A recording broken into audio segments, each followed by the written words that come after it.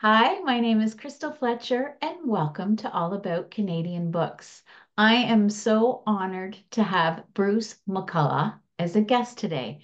Bruce is the late Ian McCulloch's brother, and we'll be chatting about Ian's incredibly beautiful and captivating novel, Joe Pete, which was published by Latitude 46 in October of 2023. Poet and novelist Ian McCulloch was born in BC and raised in Northern Ontario.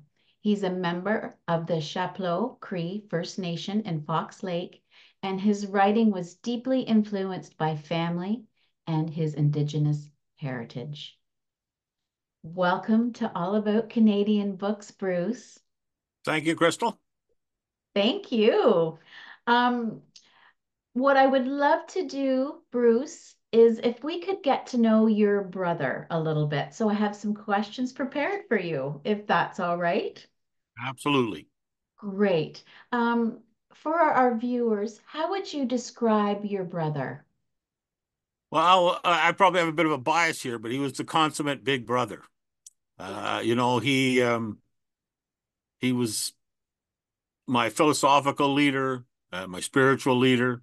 Uh, he told me what books to read, what movies to watch, and probably was my first teacher in rhetoric. So he was very astute. Loved to read, loved to write, uh, was very in touch with his heritage. Uh, he was, and just an all round even guy. Yeah. And when did Ian start writing? Oh, well, we grew up in the 60s. So we started, in those days, there was never, there wasn't 1,000 channels to watch. So we spent a lot of time drawing our own cartoons.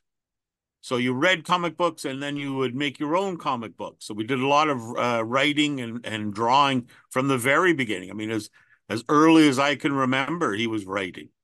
Now of course, nothing you'd want to publish or anything, but we, yeah, it was like playing a game or I guess the kids now play video games. Well, we did comic books. We wrote stories and poems. Wonderful. How wonderful. And what would you like people to know about your brother? He was honest and passionate. Um, Yeah. he was able to see through a lot of the fog and rhetoric that shades our world and see the truth at its core. And I think he was also excellent at delivering that truth. Um, I think back to a lot of the poems he wrote, and many of them are will move you to tears. So he had an absolutely astounding command of the English language.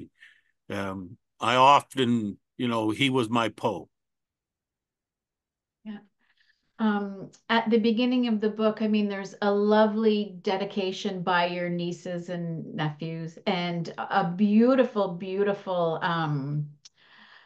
intimate introduction to your brother. And listening to you speak and also reading those items, like I just have to say, he's someone I think I would love to know, and that we would all love to know.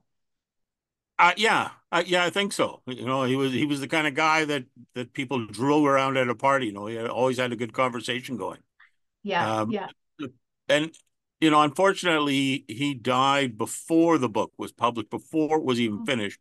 So a lot of that credit goes to his wife Lori, who she put it together. She put it into book form, and she worked with the publishers to complete it and put it together. I think that was it, for him. It was his opus prime, and Yeah. he was never satisfied with it. And these are things that I learned from Laurie, that he'd been writing it for quite a while, and he kept rewriting it, and uh, Oh. in many ways she faced the same challenges as Tolkien's son. Right, there were so many versions that now you have to sit down and decide. Okay, that's going to be chapter one, right? Wow. And that must be incredible too, Bruce. Like for all of your family, now that the book is out in the world, like people must be coming up to you and saying how much they love it and just giving you all kinds of feedback. Yeah, yeah. I think I told you I don't have any copies of the book because I keep giving them away. And I have presented them to all my friends and associates. And yeah, everybody comes back and they're kind of amazed that a writer of that caliber was in their midst, you know. Yes. Yeah. And he is, I mean, an incredible writer. I know, sorry, I know I shared this story with you before we were on hit that record button, but I think it's worth it for people to know too. Like I've got 20 pages left of Ian's book, and I am just so mesmerized by his writing. It's so incredibly beautiful. And for me, it's very similar to how I felt when I read one of Ian's heroes, Richard Wagamese, excuse me, Indian Horse. I was on the GO train on my way back to Barrie.